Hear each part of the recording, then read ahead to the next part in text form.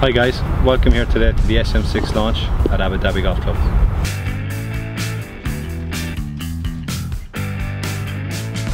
What Bob Vokey has really worked on this time around with the SM6 is getting the gapping perfect.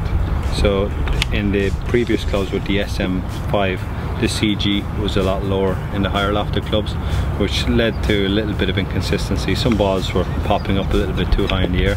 What he's done is he's brought the CG centre of gravity a little bit higher in the face, so you can really flight down the ball and knock the ball down. Another feature with the SM6 wedge is the new TX4 grooves. Previously in the SM5 there was radial grooves, mini grooves on the face of the club.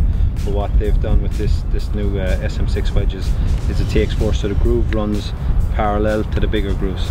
So in between each groove, in the gap, there's loads of tiny little grooves, which increases the spin by up to 200 to 300 RPM on a well-struck shot. And have you noticed anything in relation to the new groove system that they've got on? Yeah, it seems to definitely help with the ball flight, and also actually get some spin out of it, which tends to not happen in my game, to be perfectly honest. Gav, what did you find when you were hitting the shots was the benefit or any improvements that you noticed?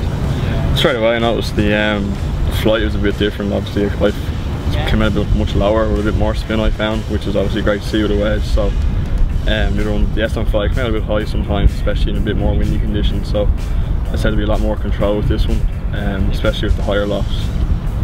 Just a bit more spin control, and you can obviously kind of feel the shots in as well. So I find it's definitely a great add to have the new SM6 in, so it's great to have it. Okay, did you notice previously you said you were using the S grind? Yeah, I used the S grind about 2 years ago.